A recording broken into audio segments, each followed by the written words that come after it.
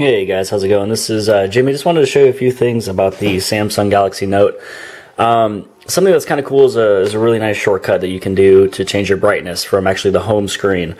So instead of going into your menu, your settings, your display, brightness, and then changing it, that's about 4 screens that you can actually just bypass. But make sure that you have your setting to where it is not on the automatic.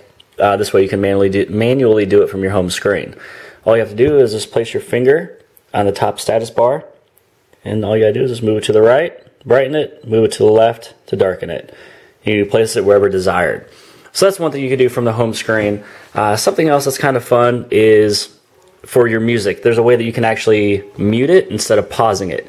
So it's a little bit more of an instinct type thing. So when you go into your music player, let's say I'm playing this song. One thing that you're going to want to do is to pause this music or mute it. Place your hands over at least the majority of half the screen on up. And now it plays it again. Pauses it, plays it. And what's happening is there is these different icons that's on the screen. You have number 1, number 2, number 3, number 4. Just make sure you cover your hand on all 4 of those, and then it will mute the song. And I think the main reason why that happens is because of the TouchWiz UI is it uses 2 pressure points to where I can even move 2 of my fingers down, I can move 2 of my fingers up, and then it'll show me all my screens. That's my best guess is why that is. You know, you can even pinch to zoom the normal traditional way that most people do that. But let's see here. Another thing that you can do is underneath your contacts. This one doesn't have a lot of contacts because this is a work phone here. But let's say that I had a ton of them underneath A. Let's see, all you gotta do is just place your finger or the S Pen onto A, move it to the left, and now you'll see that there's a second letter that is given, which is T. If I had several names underneath there, I can move my S Pen up and down, and it'll narrow that name much quicker. So if you're a person that has a ton of contacts in your phone, this is a fast way to find, your friend or whoever. Another thing you can do, I'm sure this is in a lot of handbooks, but a lot of people forget. Go to a name, move it to the right, you'll actually call that person. Move it to the left, move it to the left, you actually message that person. There you go. So then there's 2 different things that you can do there. Since we're kind of in the phone business here, I'll show you a couple things that a lot of people like to look at, but it's nothing you'll do on a daily basis. First off, for all you big companies who go for the IMEI or MEID all the time, if you're doing 30 to 50 to 100 phones and you have to keep tracking an inventory, instead of taking off your battery or going through your settings and going to about and all that, here's a fast way to do it. *#06#. And there you go. There's IMEI for this phone right here.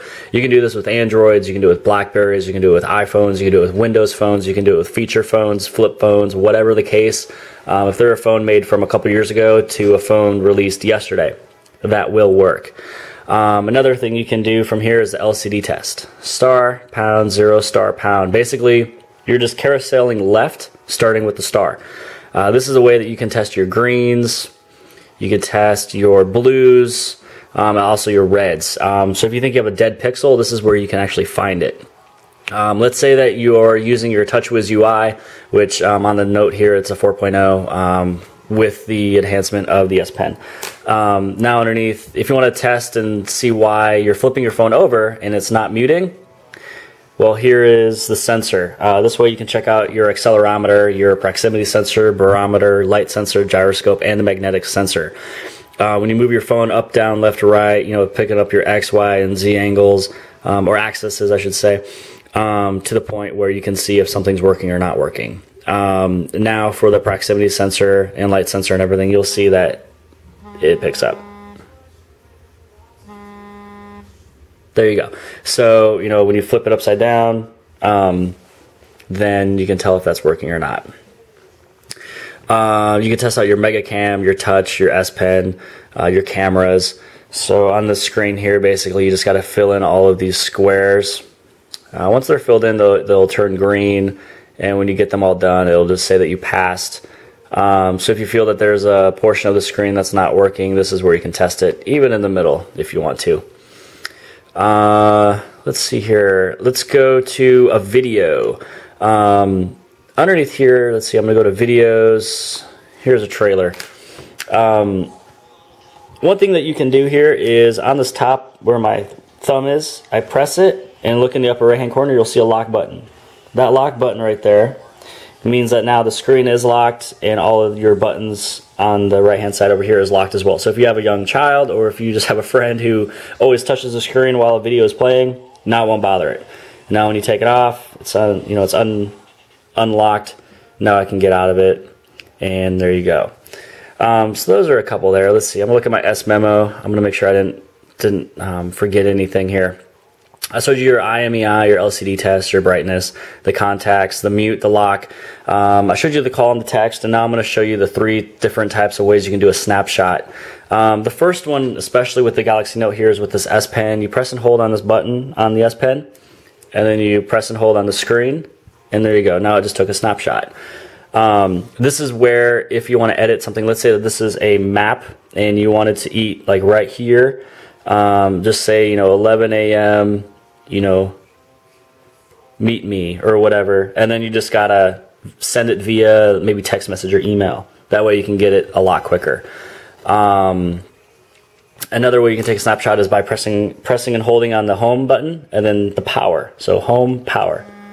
Boom. Now you just took another snapshot, and that goes into your gallery. So that's another way you can take a snapshot with a phone that does not have the S Pen. Now the other way you can take a snapshot is a little bit harder. It's not as practical, but it's fun to do. You just place your hand on top of the screen, and then you swipe it across. As I said, it's a little bit harder to do. And so that was actually a bad demo, so I'm just not going to do it. But yeah, just place your hand, especially the angle I'm at. Anyways, something else you can do is on this phone, the Galaxy Note, when you're inside of a phone call, or if you're looking on the internet, or a picture, or video, you can press on the S Pen, double tap on the screen, and then your little notepad will come up, and then this is where you can take your little notes. So for instance, let's say you're talking to your parents or a buddy and they said, hey, meet me at this location. You'll never have to say, hey, let me get a piece of paper and pen again.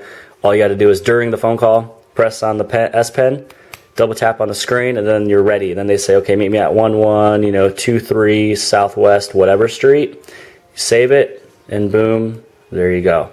So that was a few things I wanted to show you with this phone. The only thing that I wasn't really able to show with the angle that I'm sitting was a snapshot by sliding your hand across. But as I said before, it's not as practical, and it takes a little bit of practice. Other than that, hope you guys enjoyed. Have a good one.